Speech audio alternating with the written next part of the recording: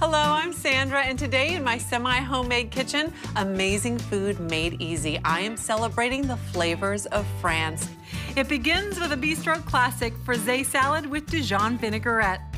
For the entree, I have something sophisticated yet simple. It's my spinach stuffed baked sole and an amazingly easy artichoke ratatouille. For dessert, a velvety cherry clafoutis. And for cocktail time, it's a champagne toast with a twist, Sandra's French 75. And finally, a shimmery golden tablescape will elevate this entire French celebration. Cooking French food can be exceptionally easy if you do it the semi-homemade way. A lot of people are afraid to cook French food, but can I just tell you, it is so simple. Now, I'm starting my artichoke ratatouille with some eggplant. This is just a small eggplant going into a couple tablespoons of olive oil. Now, ratatouille is one of those dishes that people go, ratatouille, do I like that? I don't know, do I think I like that? I don't think I like that. It's impossible not to like ratatouille, and here's why. You can use any vegetables that you like when you make it. It is basically a vegetable stew. That's what it means, ratatouille. It's a vegetable stew. Now, my next ingredient is going to be peppers and onions. This is a frozen pack of all three peppers, green, yellow, and red, and onions are in here. And that's what I mean by anything that you have in your fridge or freezer when it comes to a vegetable can be used in ratatouille. Therefore, you are gonna be the one that determines its flavor, and that is why it is impossible not to like it. It's your dish.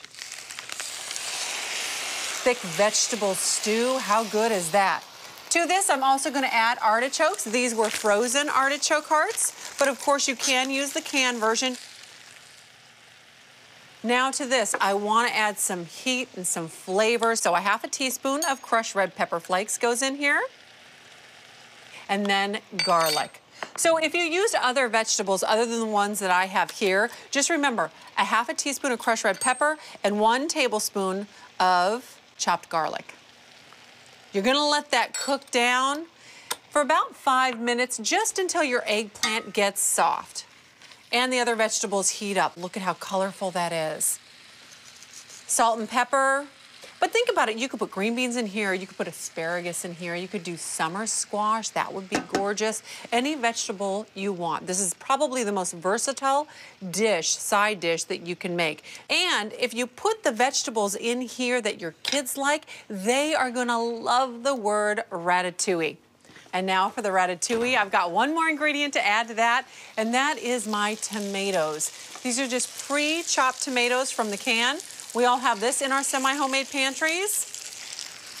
Give that a stir and turn the heat down on this. You want it to simmer away for about 20-25 minutes. So this will be done when the fish comes out, and you have made a great fast dinner in under 30 minutes, huh? But first, a little bit of basil into this ratatouille. Look at that. That is a beautiful thing. I love ratatouille. When you're adding herbs to your ratatouille, you can really use anything you like. You can use thyme, you can use oregano. I'm using basil here. I love the smell of it. And I'm not gonna cut it too finely. I just want kind of a rustic dish. It smells unbelievable in this kitchen. I wish you were right here with me. Stir in all that fresh flavor from the basil. You're gonna let this cook for just a minute more. Oh. This is a great menu. Lid goes back on the top. And then some ratatouille, how about that?